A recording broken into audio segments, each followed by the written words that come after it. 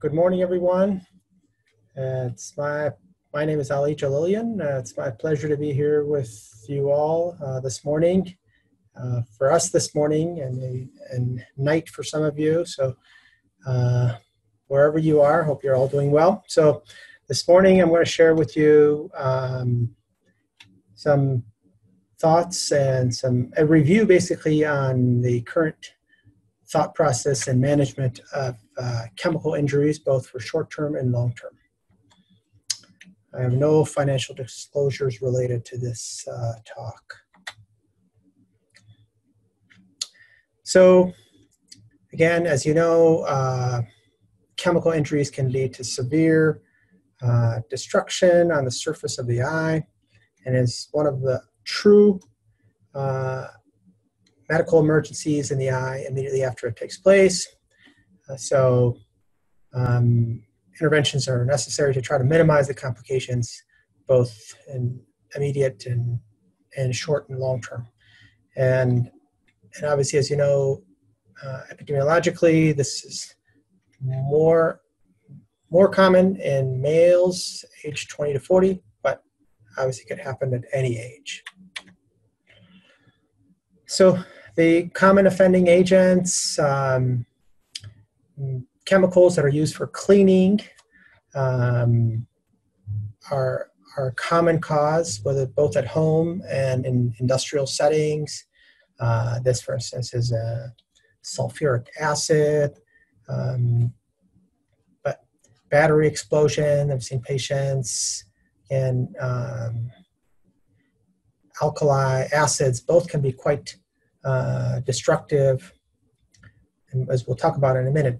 And the severity of the destruction obviously depends on a number of factors, the pH, and then the concentration, the volume, the temperature, the time the surface gets exposed to these chemicals.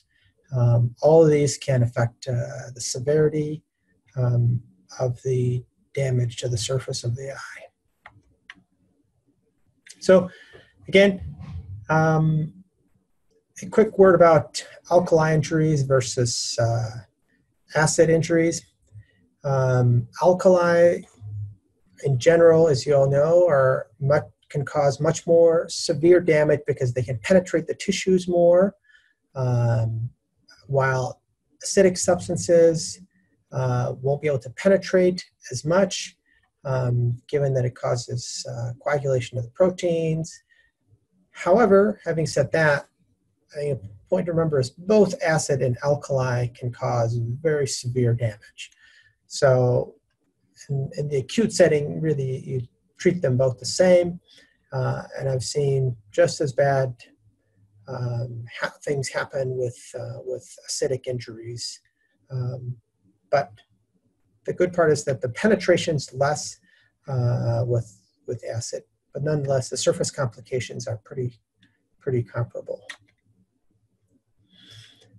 So acutely, this is one of my patients. This is actually a combined chemical and thermal injury from, and this actually came off, it was off the screen here, but it's from fireworks injury, which was not too long ago here in the US. We had the annual fireworks festival.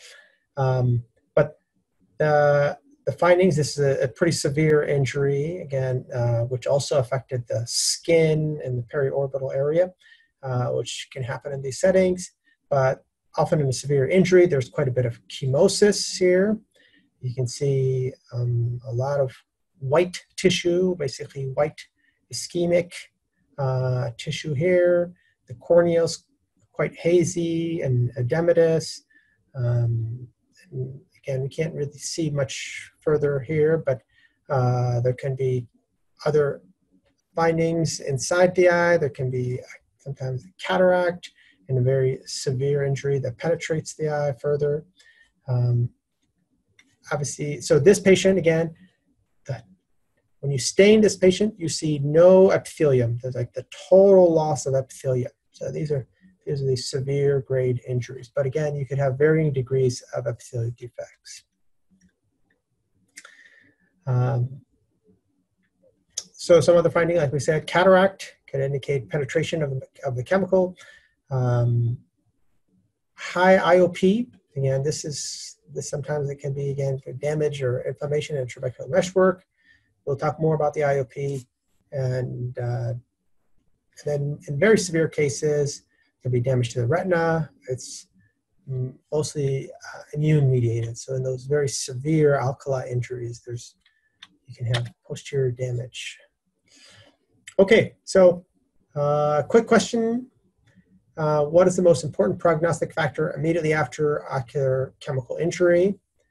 Corneal conjunctival defects, chemosis, conjunctival inflammation, and limbal ischemia. Okay, great. All right, so 95% limbal ischemia. That's great. Good, good. So we do have a very experienced group here. So we can go through some of the basics more quickly.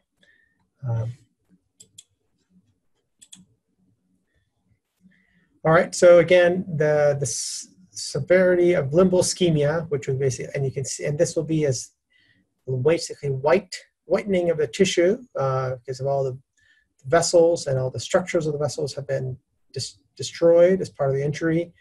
That ischemia is a major prognostic factor, and that's really the again, here you can see quite extensive limbal ischemia here.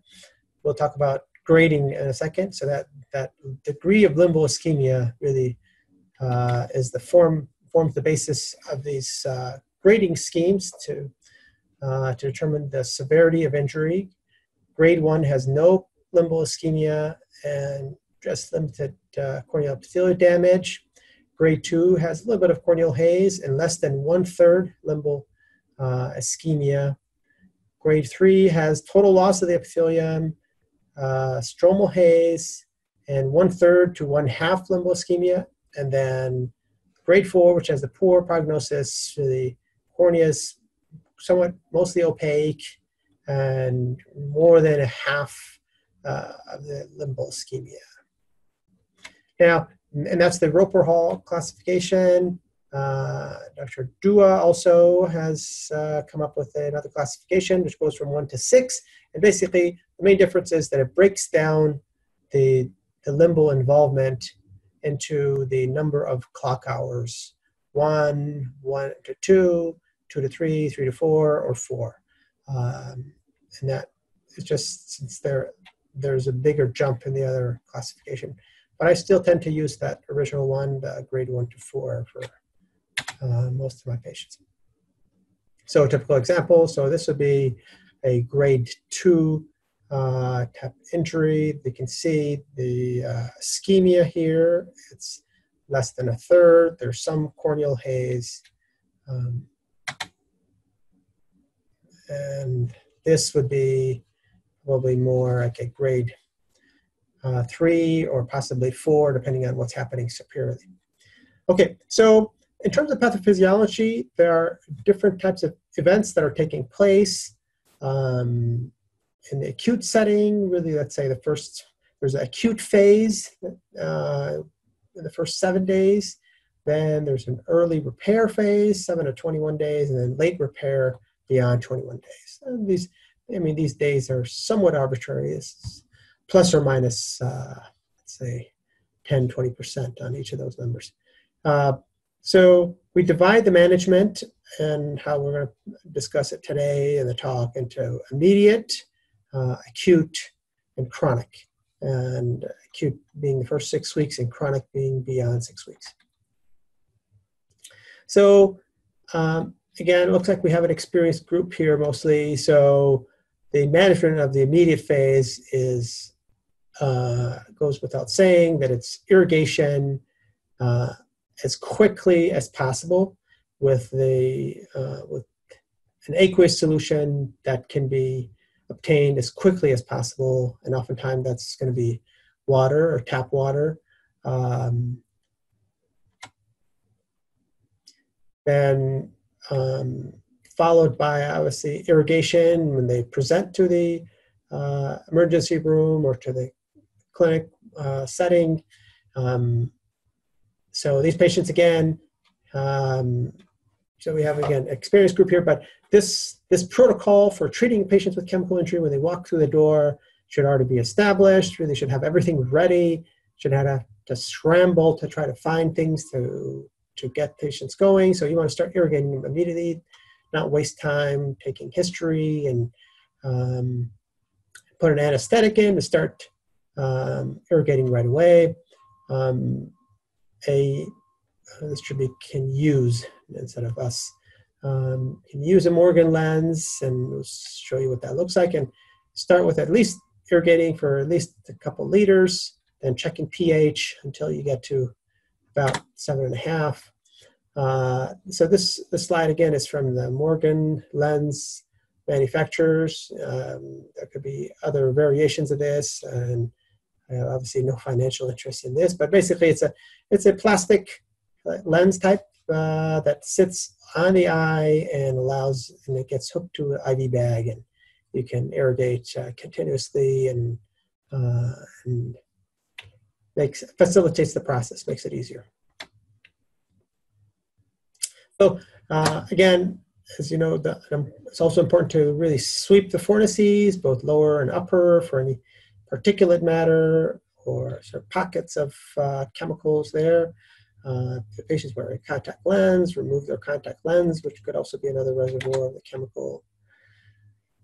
So the management of the immediate phase, like we said, really tap water as quickly or water as quickly as you can in the field. It is hypotonic, so it does cause some corneal swelling.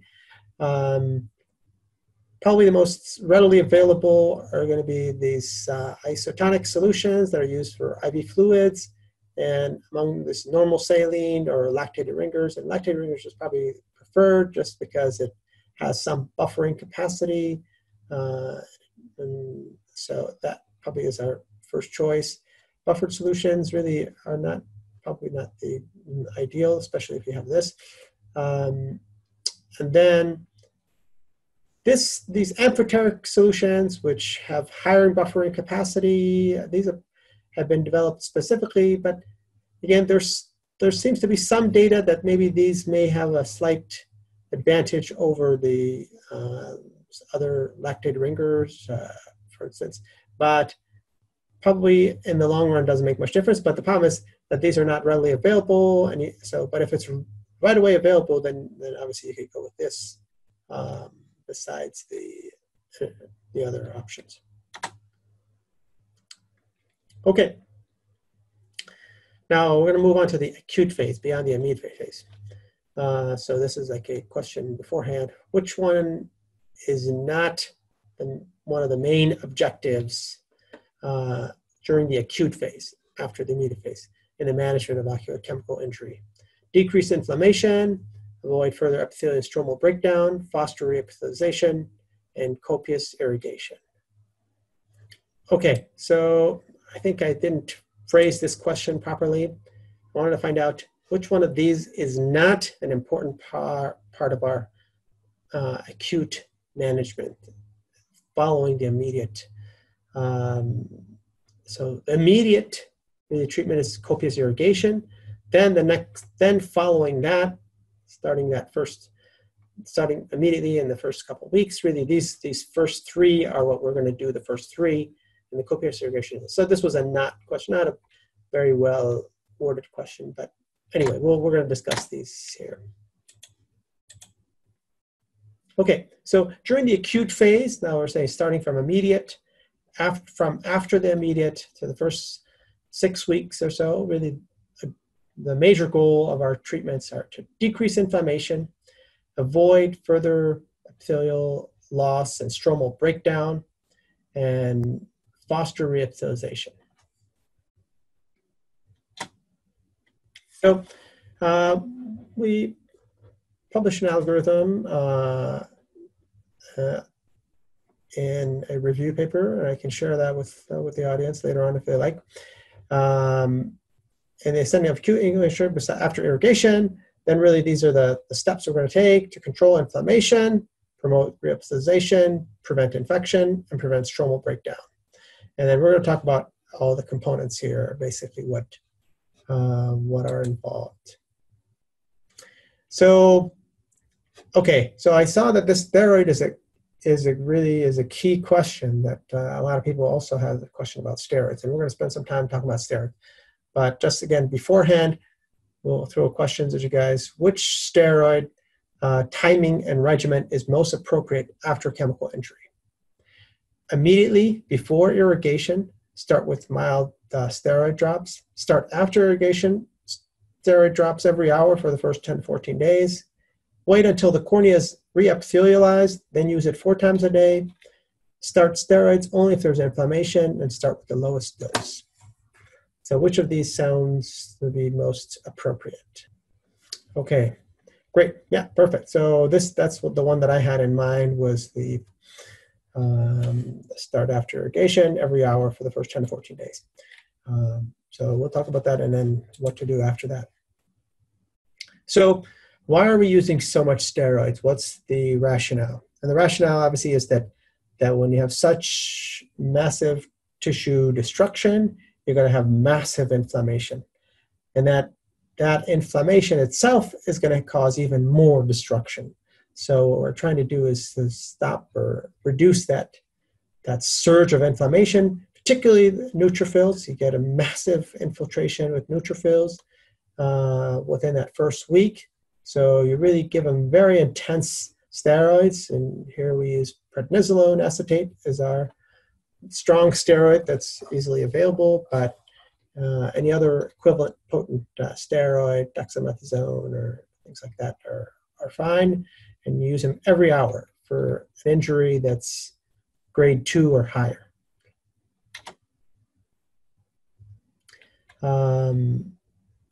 So now the question of the steroids, as you know, they're great medication, but they come with at a cost.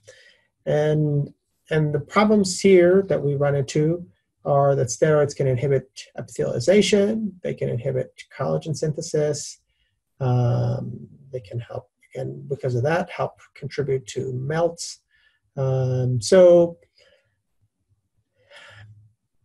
the standard really teaching is to stop the steroids, or really after the first 10 to 14 days. So, and I would say, so a key determining factor here is the epithelial defect. So if you still have an epithelial defect at 2 weeks, and those are going to be the more severe injuries, then definitely you have to back off your steroids considerably. However, if your epithelium has healed by 2 weeks, then you're safe to continue using steroids as much as you think it's indicated. And I'd be hitting them pretty hard with steroids. Maybe not every hour, but you can back off to every 2 or 3 hours.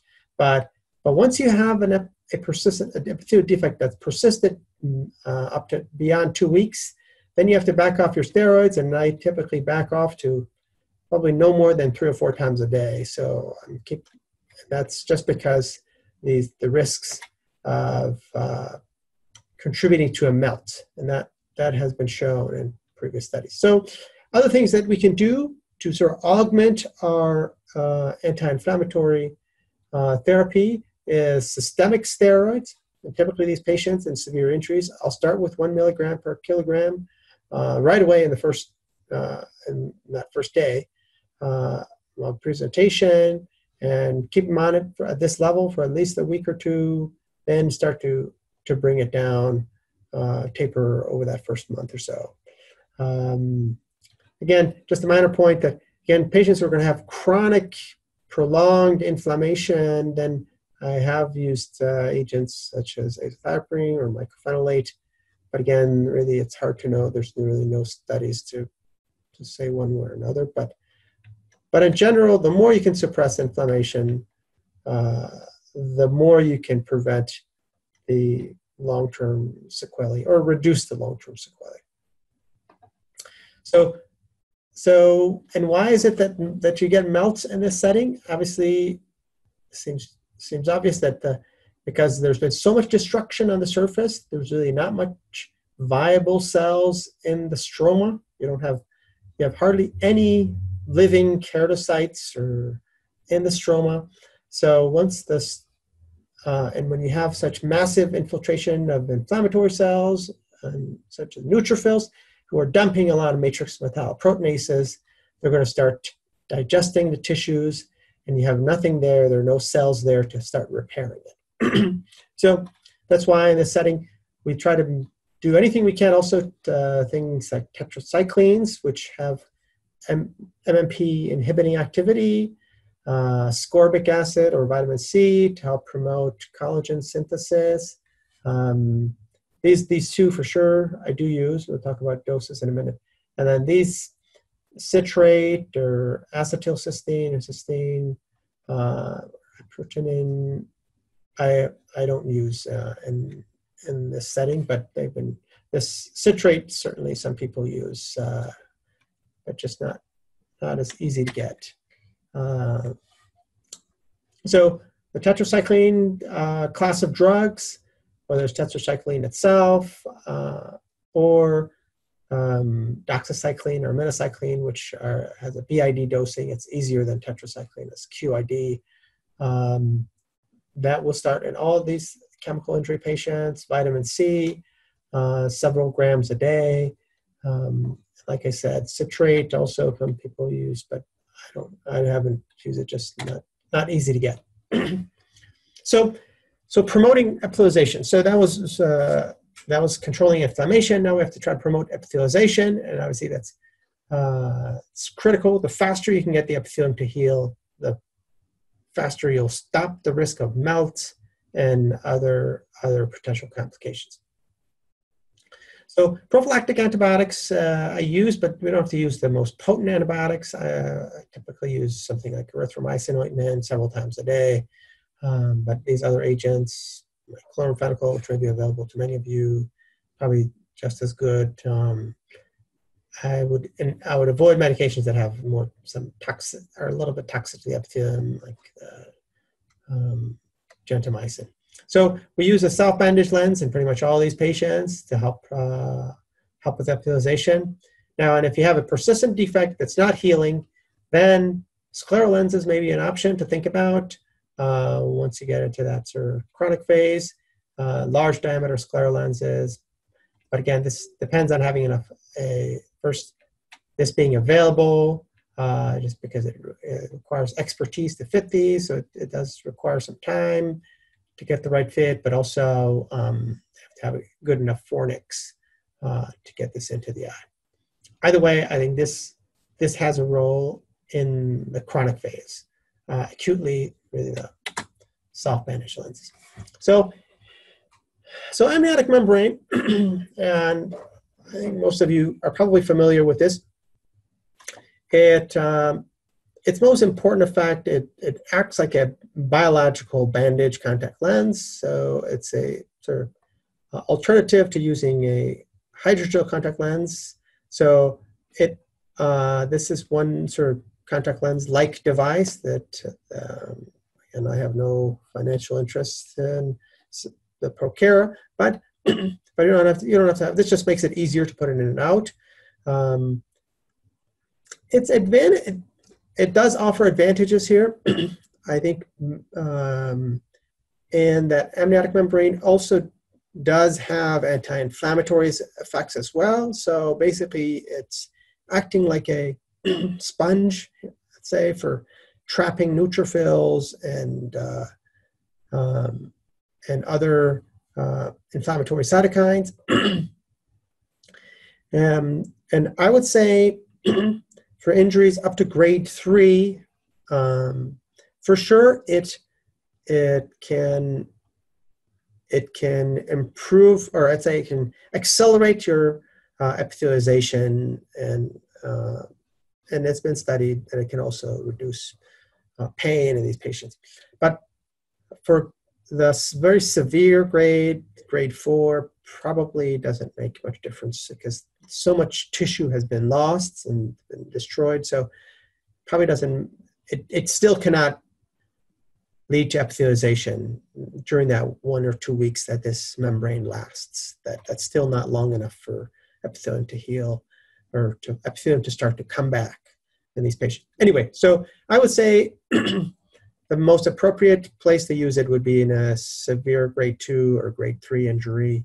And the way to use it, and basically, for most of you, something like this will not be available. So, and I would say suture it to the surface of the eye. This was a persistent epithelial defect. So this is a little bit different. This is more of in the chronic phase. A patch graft was placed here, then, or I should say, a graft was placed here. Then the membrane was placed over the whole cornea as a patch. And some people would even go and line the rest of the epithelial surfaces, the conch and the bulbar surface. And there's not much downside to it, but I'm not sure that it really makes a big difference.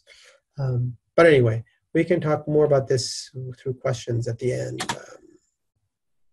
Other things that people can use to try to speed up epithelialization. Again, we don't routinely use these right away, but for the defect that's persisted for several weeks, we'll start the patient on autologous serum. PRP, or platelet plasma, is also another alternative.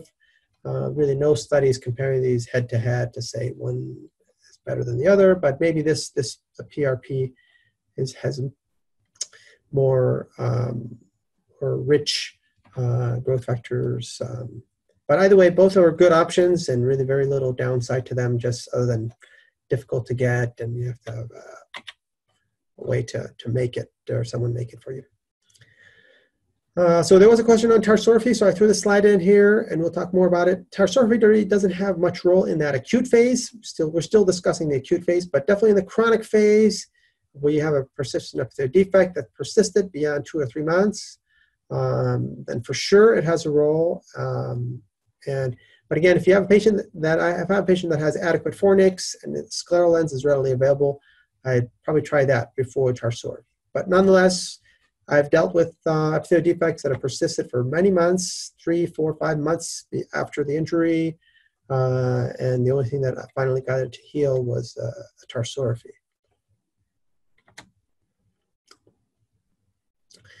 So another question on the management here during the acute phase. Which one of the following pitfalls, or let's say mistakes, if we should call them, or oversights, is more serious during the management of a chemical injury during the acute phase?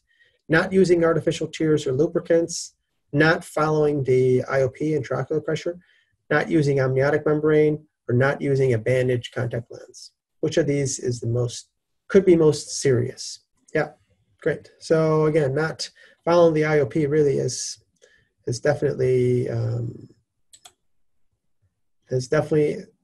an important part of our management of these patients, and it's easy to overlook that because you're so focused on the surface that you lose sight of the fact that the IOP could be going up. So these patients need their IOP checked every single visit, and usually you're seeing the patients at least twice a week during this, 2 or 3 times a week during this first couple weeks. So that's just so that we don't forget that. Again, I have to remind myself also about that. Okay, so tenonplasty, basically the idea here is that when you have so much necrotic tissue, including necrotic tenons, and really not much in this picture, I'll discuss this in a minute. In those cases, you want to excise a lot of that necrotic tissue. So that's going to be in the setting when there's extensive limbal ischemia. A lot of your subconjunctival or tenons tissue could become necrotic. Again, not here. I mean, this tissue is obviously nice and viable. But again, if this whole area looked like this, you'd have some necrotic tenons there. So excising that may help reduce inflammation. And then you could pull healthier tissue over. So that the idea is that to try to, if you can, bring vessels up to the cornea, bring some viable tissue closer to the cornea, and all those necrotic areas to or ischemic areas to help promote healing. So, and that you can combine it with amniotic membrane transplant if you want it, or with patch grafting. So I'll tell you what we did in this case. This patient actually, this area persisted as a defect for, I can't remember exactly, but at least a month or 6 weeks out, still had a persistent conjunctival defect, and we were worried about a melt or anything like that. So what we did basically went and that any necrotic sort of tissue that was there was removed, but then we advanced tissue from surrounding area to try to help close that defect and bring viable tissue here. So we basically brought some congentinons, advanced it over here, and this patient did quite well. And it healed within a week or two after that. Okay, so to sum up our summary of our management in the acute phase, and this just shows the sort of level of evidence and sort of what, in terms of studies, it's tough to do really randomized control studies for these kinds of conditions, just not enough patients and too variable. But anyway, there's good evidence from different studies to support many of the things that we're doing. So steroids, tetracycline, vitamin C, many of these studies have really support those. Bandage lens, I think, goes without saying. It can help with epithelialization. Amniotic membrane, as we talked about. If you're going for the anti-inflammatory effect, then you want to do it in that first week for sure.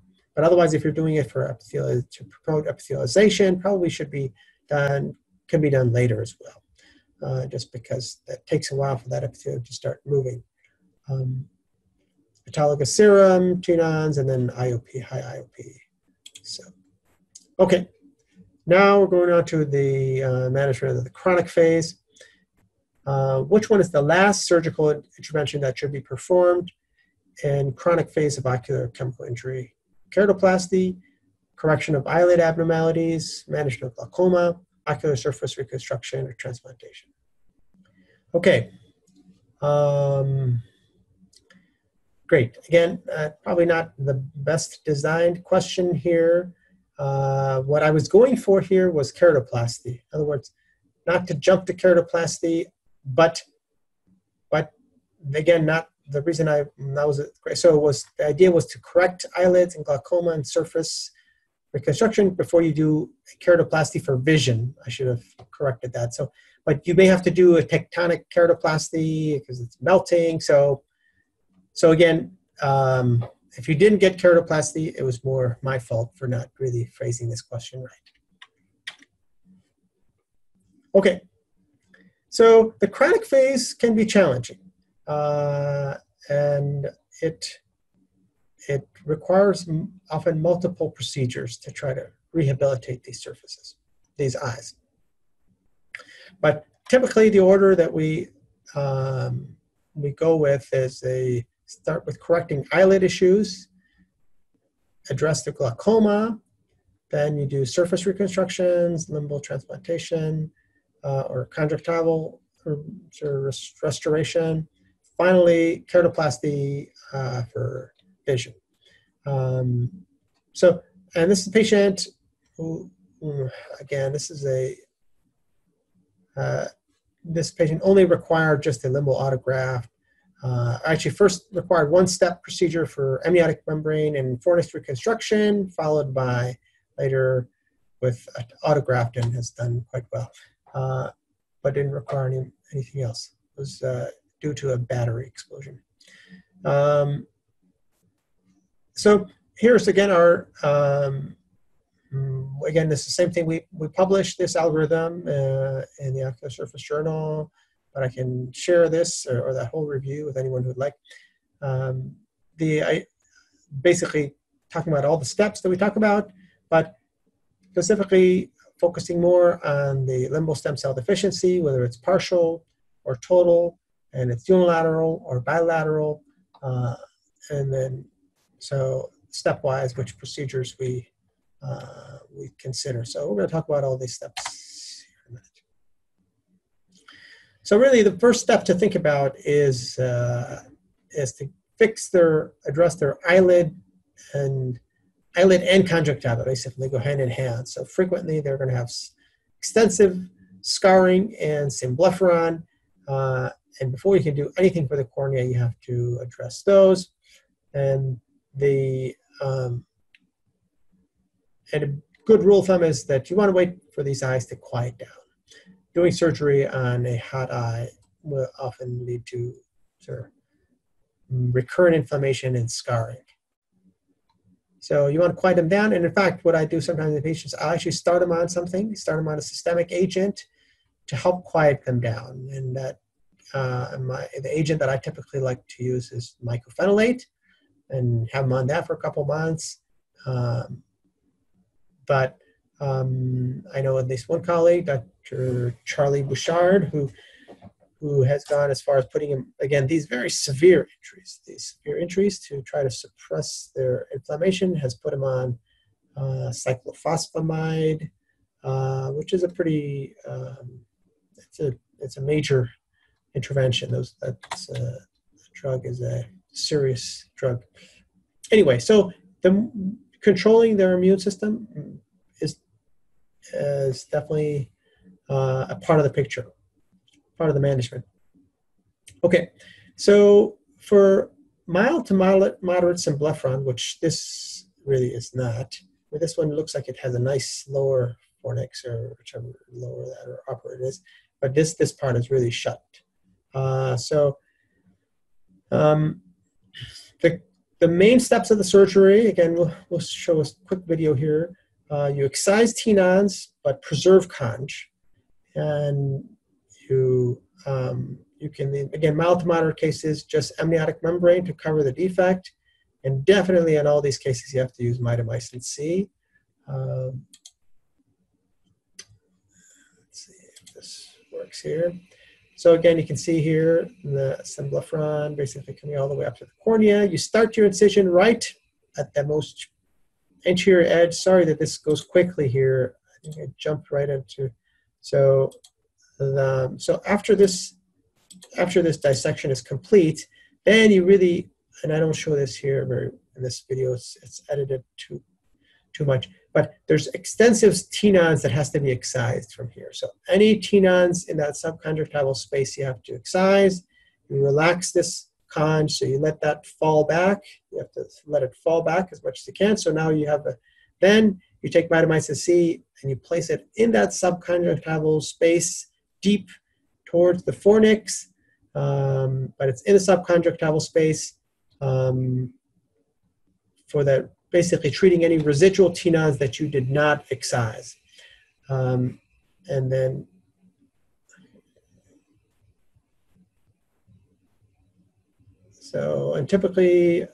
actually, you put more than I just would put in. You put several platelets of mitomycin C, 0.03 or 0.04%, for, again, a good 3 to 4 minutes. So then you cover your defect with amniotic membrane, and we use, for our amniotic membrane, we use fibrin glue only, but you could suture these membranes. There's no difference. And you try to get the membrane to basically cover that bulbar surface all the way deep as much as you can. And then again, I don't show it here, but you also throw in a symblepharon ring. That's very important for these fornix reconstructions. And I like to keep that ring in as long as possible. I mean, at minimum 6 weeks, but I mean, my preferred length of time is 3 to 4 months, because I think keeping that ring in definitely does help. But the patients often don't like it, so you're forced to take it out earlier. Now, in the most severe cases, then really you don't have enough conj. And that patient that we just showed, that patient did did extremely well. Sorry, I don't have post-op photos.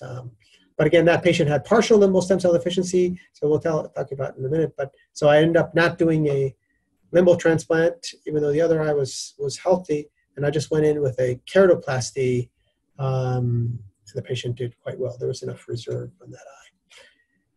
But okay, going back to fornix reconstruction, for the most severe cases, you really need to bring new tissue, and in this case, obviously, if it's a unilateral injury, you could get some conj tissue from the other eye. But for bilateral injury, mucous membrane graft, buccal mucosa or labial mucosa, and really it's hard to reconstruct a severe symblepharon without that.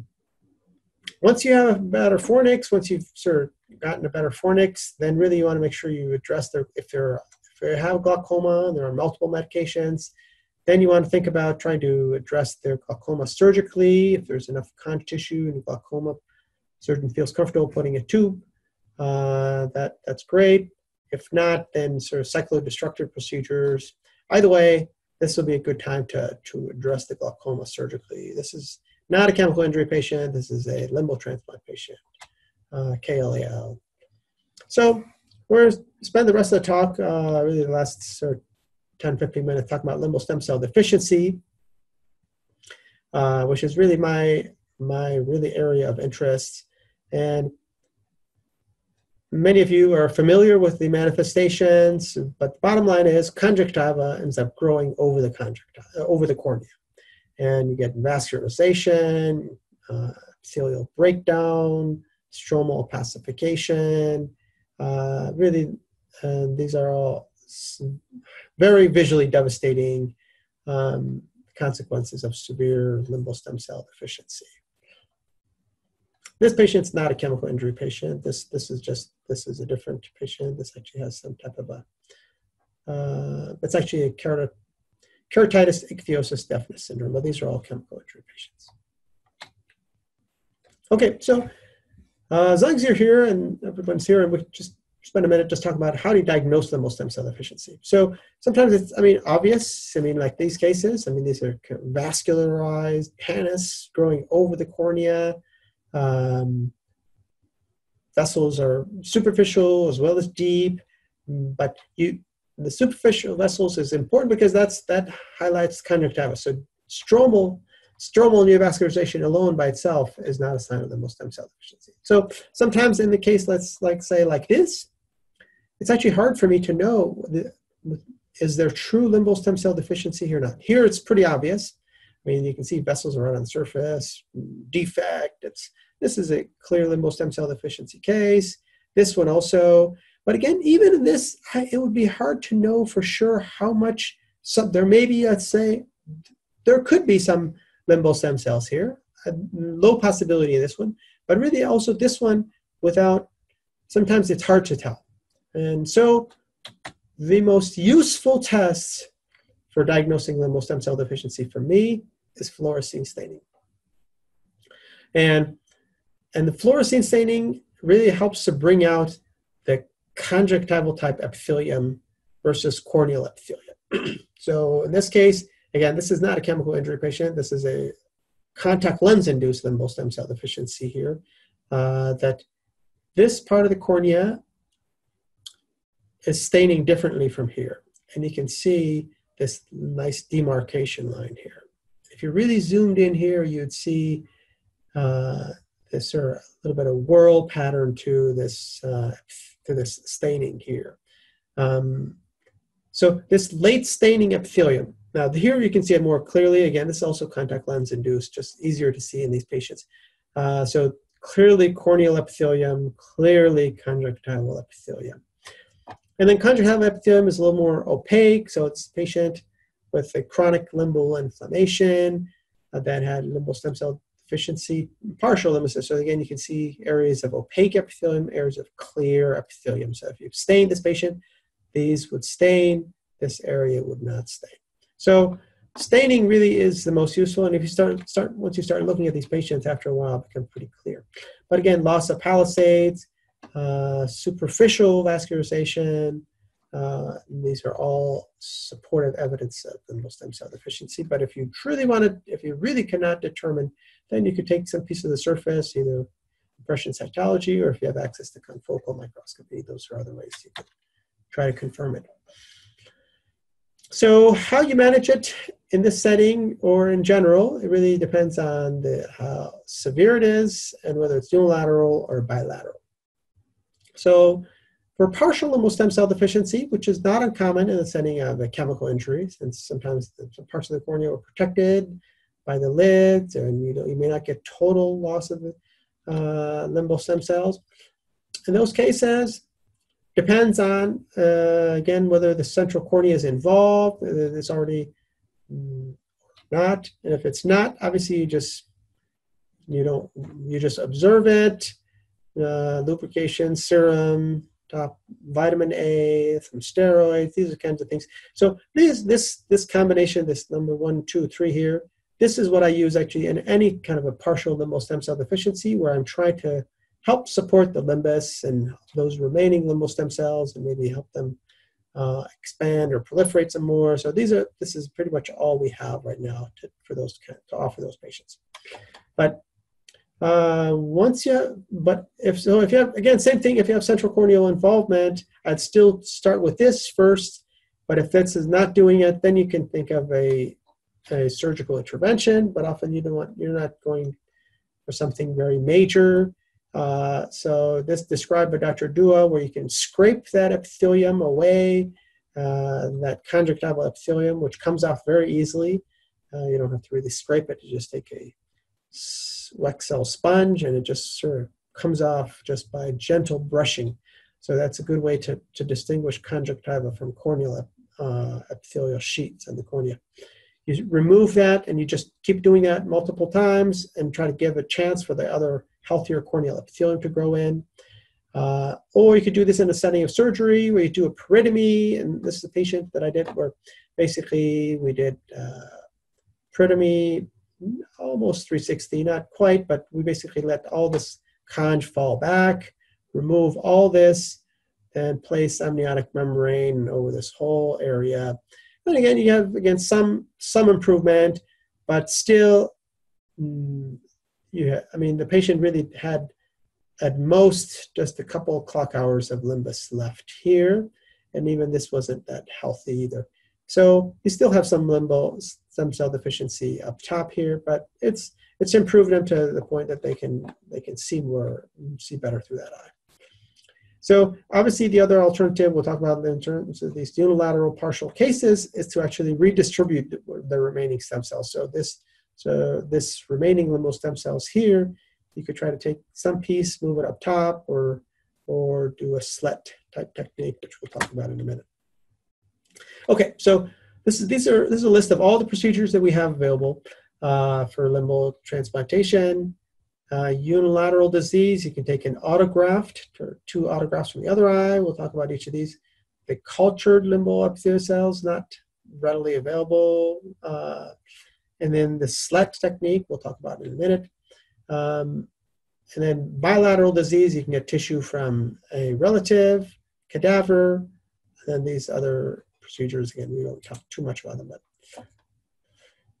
So again, like we said before you start doing limbal transplantation, you definitely want to address all eyelid problems beforehand. You have to get a good fornix and symblepharon repair. Now, sometimes we could combine some symblepharon repair with when you're doing conjunctival limbal grafts. Again, this patient did have some symblepharon which we addressed as part of their limbal autograft from the other eye. Again, you can still see some parts of the graft here, but again, that when you let the conj fall back, you help reconstruct a better fornix for them. And this patient has done well now, more than 12 years out. But this is the basic technique. You're taking 2 pieces of about 2 clock hours from the fellow eye, and we use basically just glue to secure these, but you can suture them or combined either way.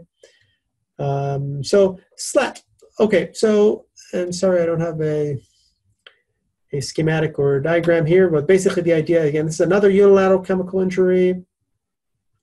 Limbal stem cell deficiency. You can see really some of the injury also caused some iris damage and ischemia here. This patient took, say, a good 5-6 months for their epithelium to heal. This patient had had a LASIK beforehand. That flap got necrotic. Anyway, so this patient did a slat procedure with pieces of tissue from the other cornea. I set the tissues a little more peripheral so that they can leave this sort of central cornea a little more spare. Basically, the idea is to take a 1 clock hour from the healthy eye, cut it into pieces, amniotic membrane over the whole eye, then cut it up into pieces and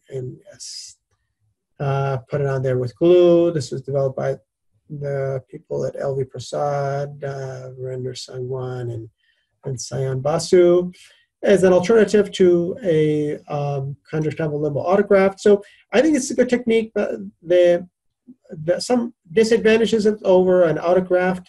A traditional autograft that you do brings some conjunctiva with you and helps reconstruct the fornix when you have a fornix issue. So if you have fornix issues, then I probably prefer to do a traditional limbal autograft. This patient didn't really have much fornix issues.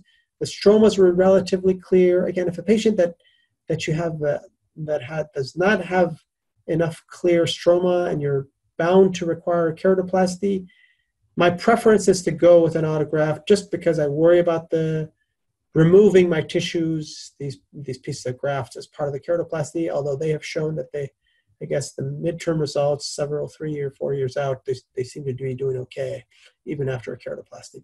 Anyway, so I can answer more questions about SLET at the end if you guys have some.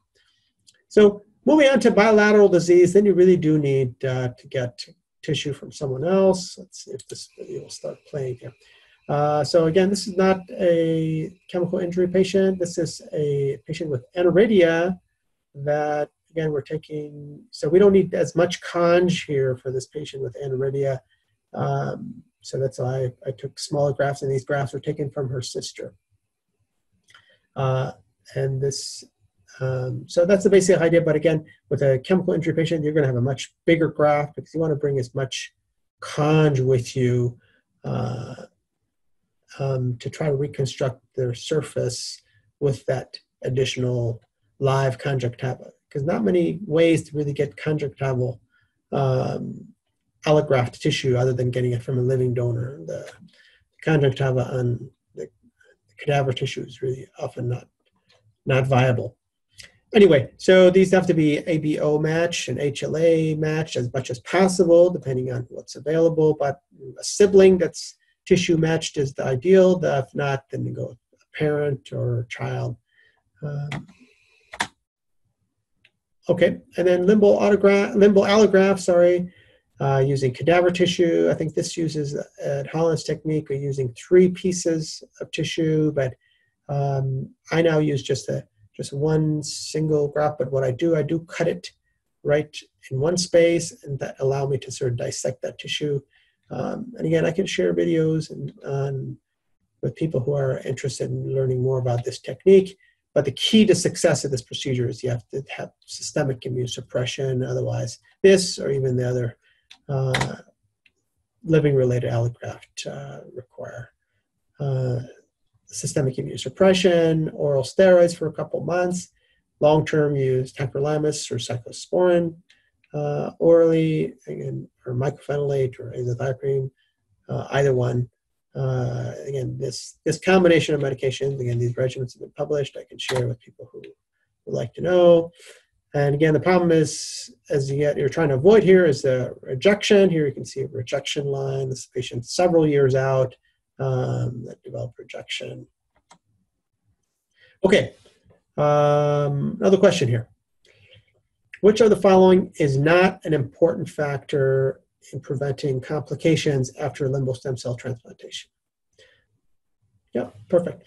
So basically, yeah, keratoplasty is really typically done afterwards, unless you need it really for tectonic purposes. But good tear film makes a big difference. I mean, we'll talk about the very dry patients you can't really fix with limbal transplantation. proper, so we talked about all these. I'm just going to keep going here. So, so for optical reasons, then these patients can benefit from a transplantation with a penetrating keratoplasty or lamellar if their endothelium's healthy. And in some cases, like I said earlier, if they just have partial limbal stem cell deficiency, that's not too extensive. You may, if you just get a healthy epithelium with a graft and do a keratoplasty, that may be enough. They may not need additional surface procedures. So I've sometimes done that, and I just said, okay, if they have problems, then I can always address that later on with an additional limbal graft procedure. But when you have near total limbal stem cell deficiency, then really you have to do limbal transplantation, get a healthy surface before you do graft, and we definitely like to not do these as a combined procedures if we don't have to. Like to separate them out by several months. So keratoprosthesis, actually last couple slides here. As you all know, the Boston keratoprosthesis is really Boston type 1 here, shown in the picture, is now the main K-Pro that's available, although there are now other models that are becoming available, but the one with the longest track record is this one. And this is really, I think it can be a great alternative to limbal transplantation, or sometimes combined together. And all right, here's a quick question on this too. Which of the following is an ideal case for Boston type 1 K-Pro placement? And really these answers are not absolute, but I think it just gives you my thought process. A 32-year-old male without systemic disease and unilateral limbal stem cell deficiency, 32-year-old female with type 1 diabetes and bilateral limbal stem cell deficiency, 75-year-old male without any systemic disease and unilateral disease, and 75-year-old with type 2 and bilateral limbal stem cell deficiency, which would be the best case scenario. But the kind of patient that I'd feel comfortable putting in a K-Pro. Feel most comfortable with, let's say. None of these, it's a contraindication, but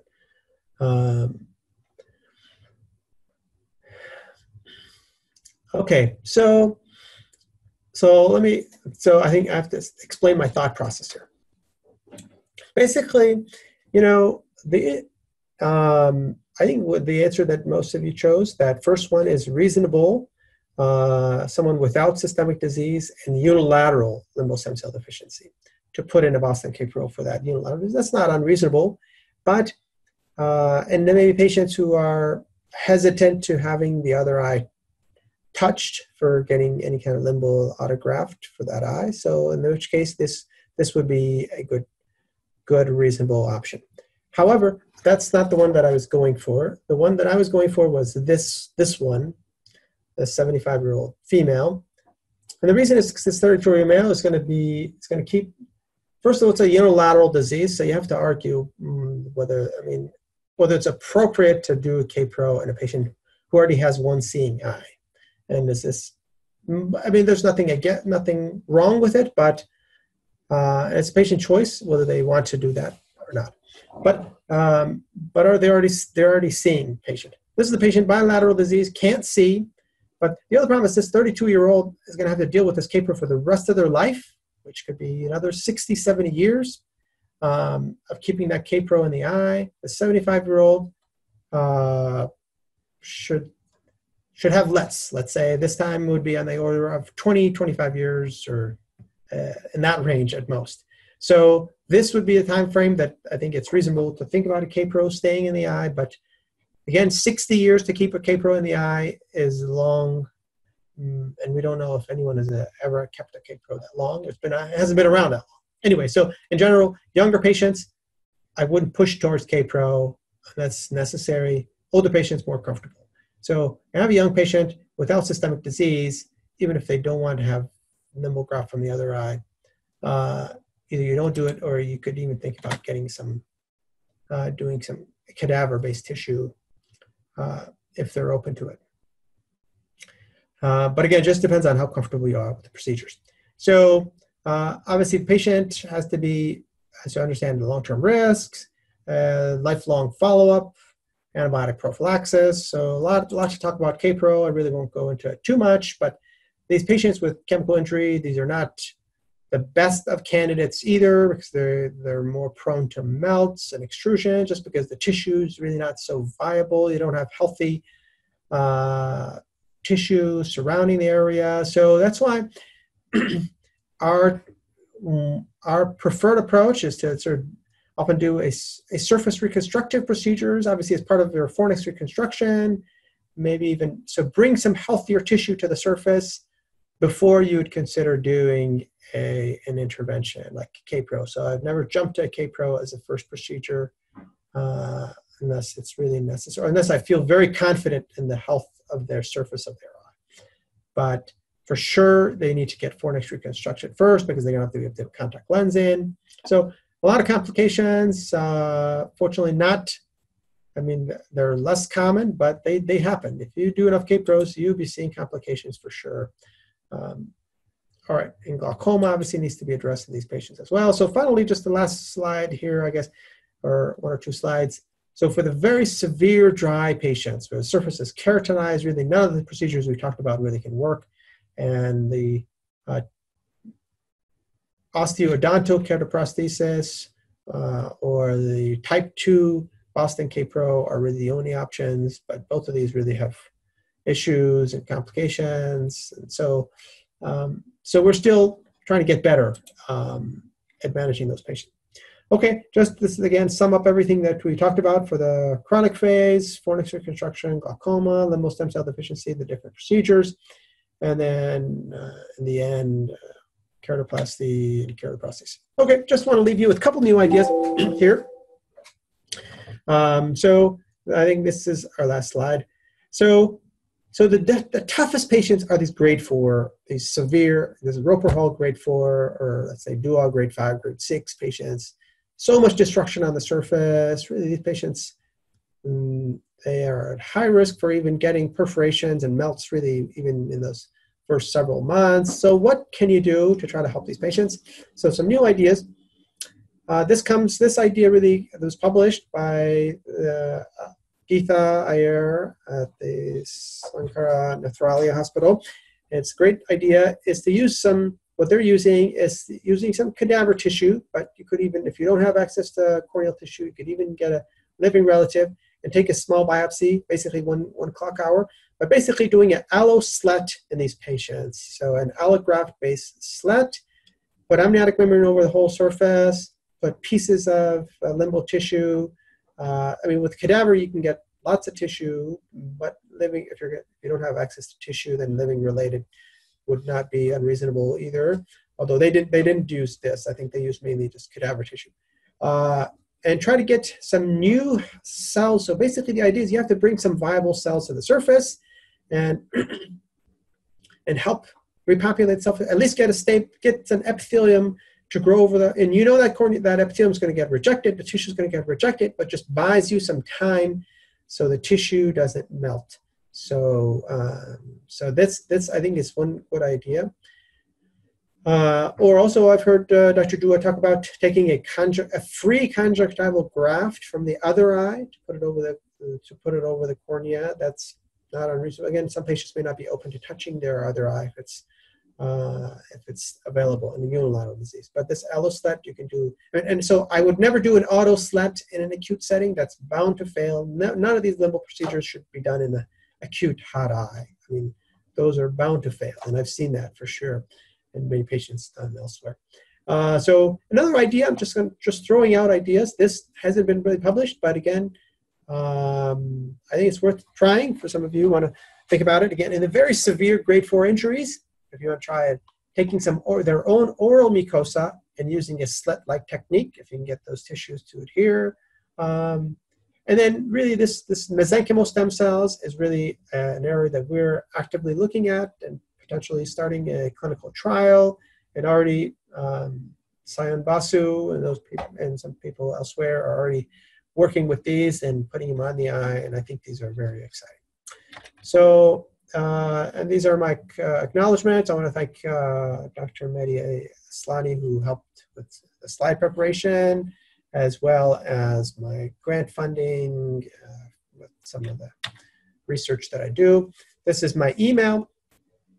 Definitely email me with questions later on. I mean, we'll go through some questions now, but feel free to email me with any sort of patient-related questions in the future if I can help. Okay, so now.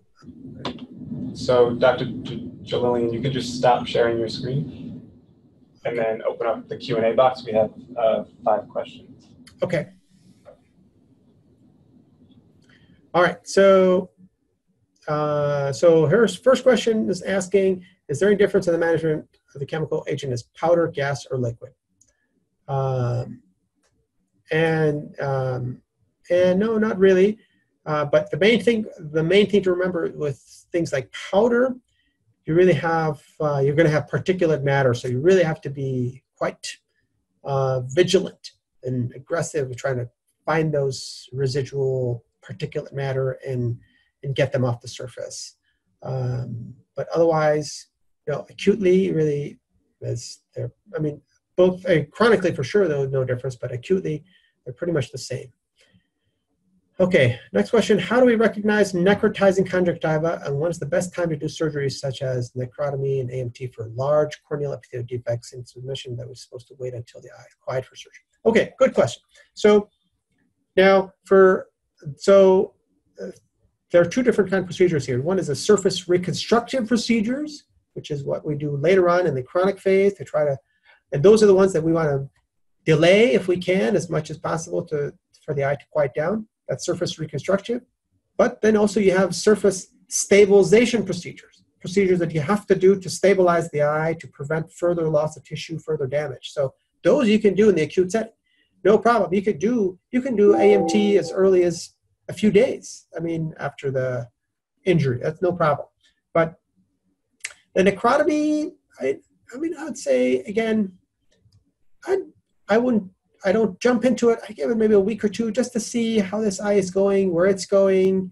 But probably usually sometime in those first, let's say, 2 weeks or so, because then if it's pretty clear to you on exam that there's quite a bit of necrotic tenons and subconjunctival tissue that you have to excise, then I think that in that first couple of weeks is probably the right time. You don't have to do it immediately,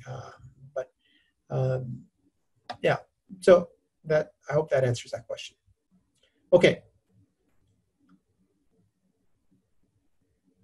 Okay, good. All right, so another question.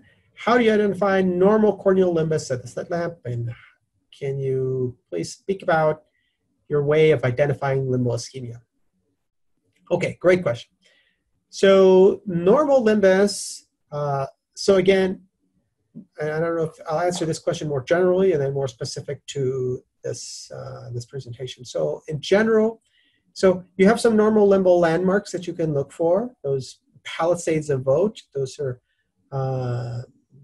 lines at the limbus that you probably all seen.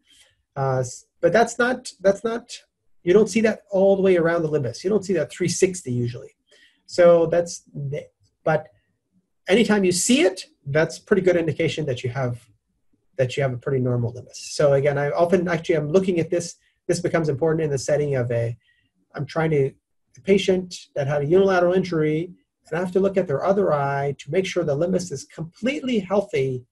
So I would, again, something I neglected to mention here, if there's even partial injury to the other eye, I think you're better off not touching the other eye, or at best, maybe you could take just that one clock hour really just for a slit-like technique. But I'd be very, very careful about touching the good eye of a patient that had a previous limbal injury.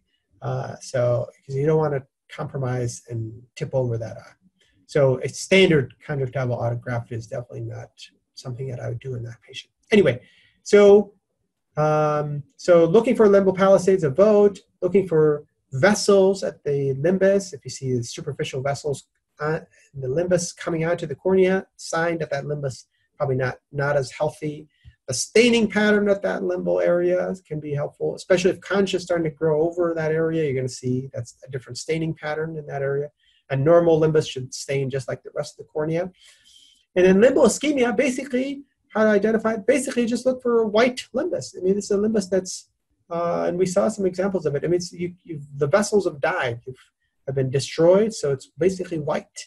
And sometimes if the whole eye is so white and quiet, the eye almost looks normal to us because we just used to seeing a red, hot eye as part of a severe disease. But the most severe injuries, where there's total ischemia, actually the eye looks white because there's no vessels, nothing left. How can we measure IOP in a K-Pro patient? Okay, I'm going to the next question. Yeah, so that's a great question, and it's a problem. And really, there's no good way, and really the best way. So one of our residents did a study a few years ago on basically using one of these handheld tonometers and try to measure it over the sclera and try to correlate that with the cornea-based IOP. And not a great correlation, but still gives you some sort of ballpark sort of numbers. But basically what we're down to, and that's what I do in every K-Pro patient, is just feel it by fingers. You just have to do it by finger, and that's the only way we have available right now. All right, next question. What is the indication of AMT early in the course of chemical burns? Yeah, so we talked about this, and really, I would say,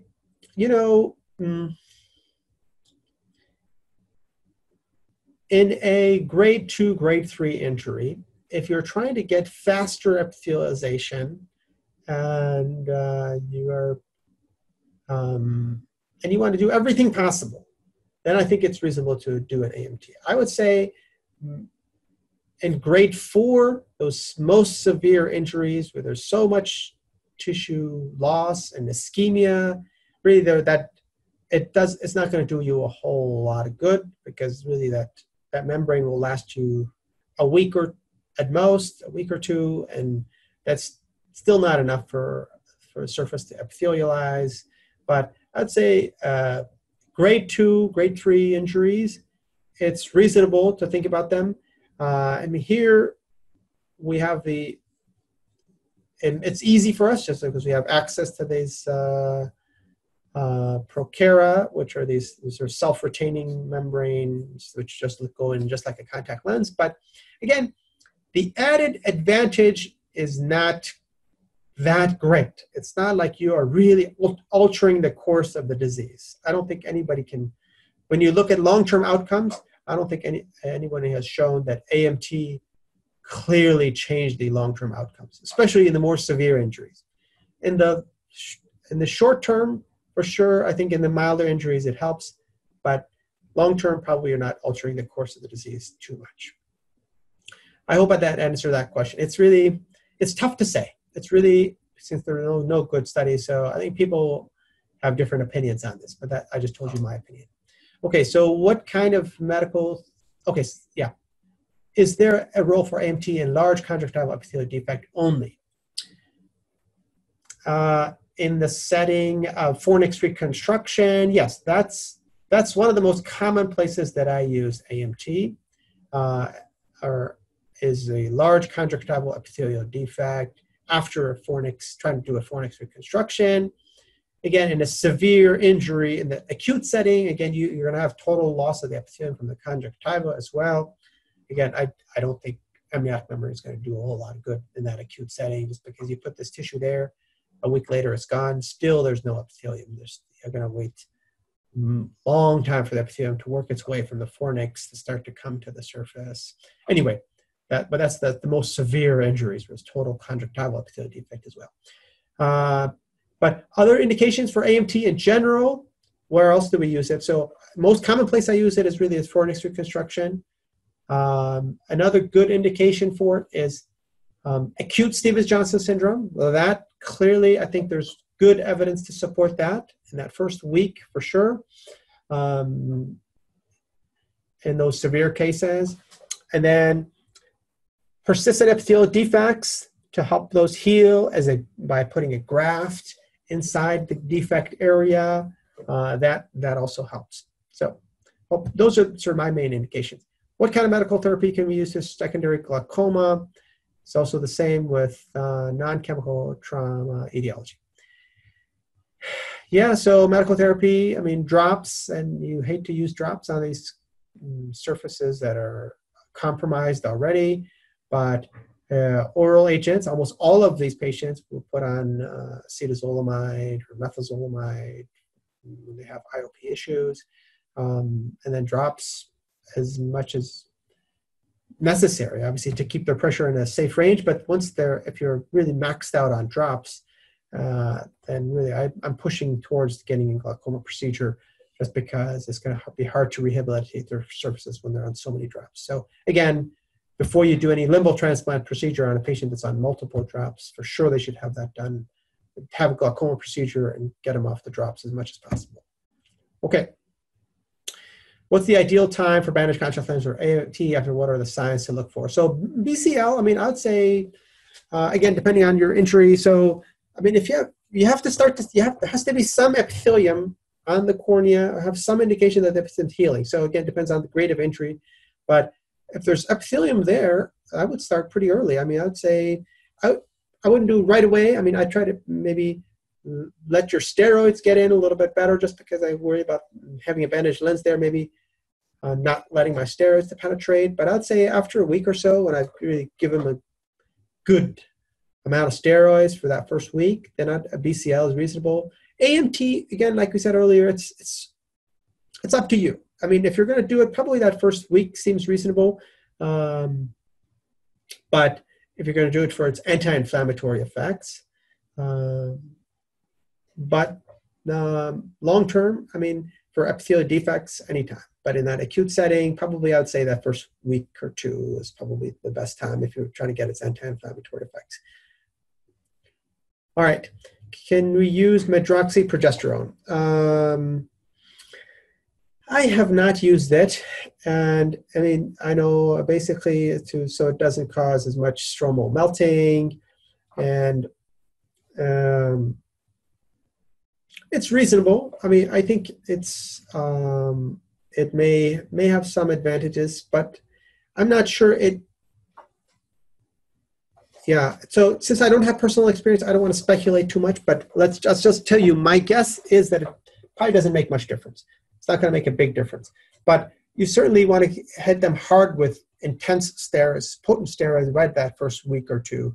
But then this can be your second one after you switch from prednisolone. Okay, what analgesic do you prefer after chemical burns? So a cycloplegic agent, I think I didn't mention that, something like atropine, that I think helps once a day in that sort of acute setting. So interesting, the most severe patients, the most severe chemical burns actually may not be that symptomatic, because you've destroyed the nerves as well, at least on the surface. But on the patients who still have some viable nerves and are feeling pain, I mean, obviously I wouldn't use anything topical, but if they want something oral agents for pain control, that's not unreasonable for that first week. But a cycloplegic agent certainly helps them as well. All right, seems like that was the last question that I got. So I want to wish you, okay, how about the use of EDTA? One last question here. Okay, EDTA I'm not sure, I guess for calcium chelation, yeah, I mean, that's not unreasonable.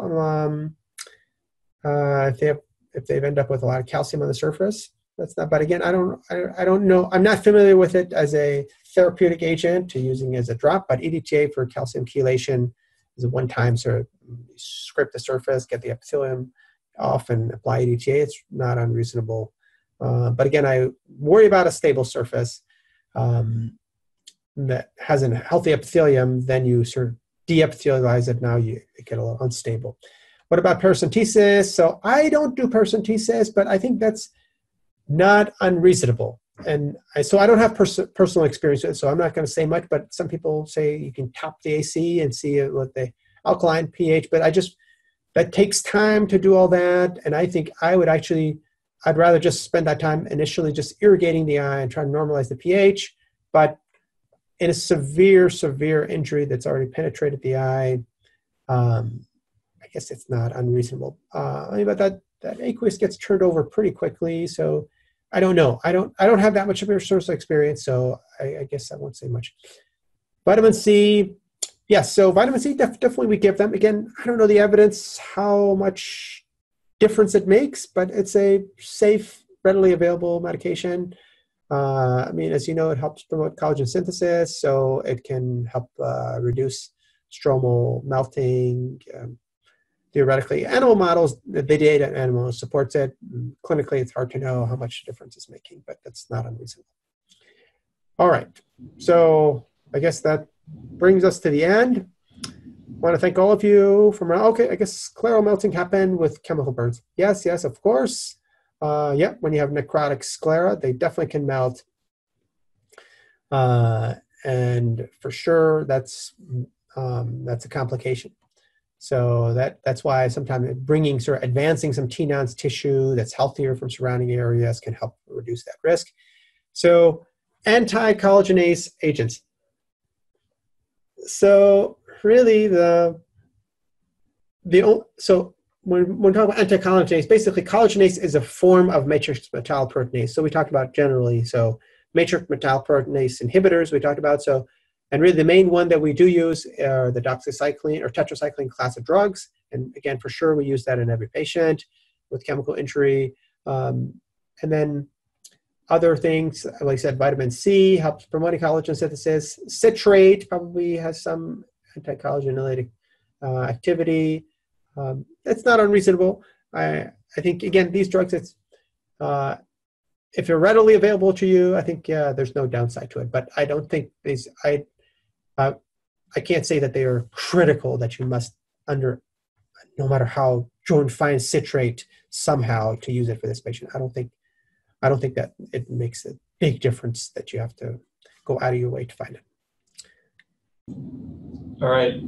Thank you, Dr. Djalilian. Yeah, thank you. Thanks, everyone. Thank you, Lawrence and Cybersight for this opportunity. And definitely, for those of you who have follow-up questions that you didn't get to here, feel free to email me, and I'll try to get back to you within a week or two.